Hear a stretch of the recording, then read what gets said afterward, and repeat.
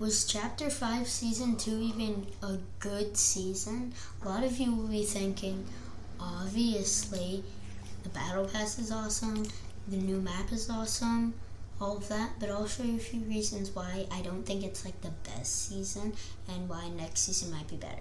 Thing is the Battle Pass. The Battle Pass was actually insanely good.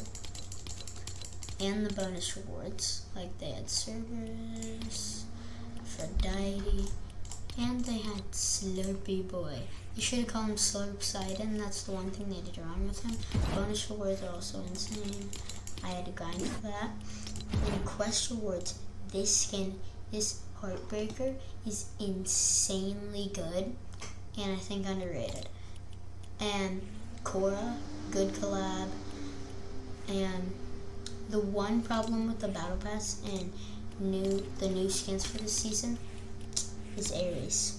They made him a crew pack skin, a special crew pack skin for this insanely good skin that everybody wanted, which is so annoying for a lot of people. I got it though, so I'm happy about that, but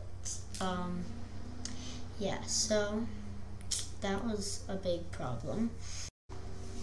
Another ginormous thing that they messed up on was the map changes. Yeah, they changed like half of the map, but they only added like 4 new POIs, which that seems like a lot, but they barely changed the map over the whole course of the season.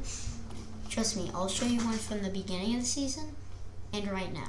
There's almost no difference. Lastly, I have the collabs of this season. So, first of all, we had Avatar, which I have 2 of the skins. I have Korra, obviously from there, and Zuko. 2 insanely good skins. All the skins were good. They messed up. They didn't bring Sokka in. That was the first thing they messed up on. And Earthbending is the most OP in the show, but it is not OP at all in Fortnite, or it wasn't. Airbending was insanely OP, and they just messed up. I don't think people really cared about it that much after the first few days. Our second collab we had, which is going on right now, is Star Wars, which is pretty similar to every other Star Wars update they've had.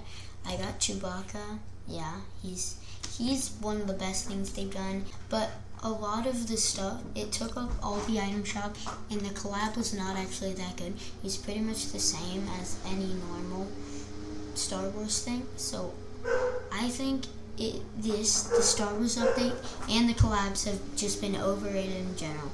Thank you for watching, and if you don't agree with me, no one cares.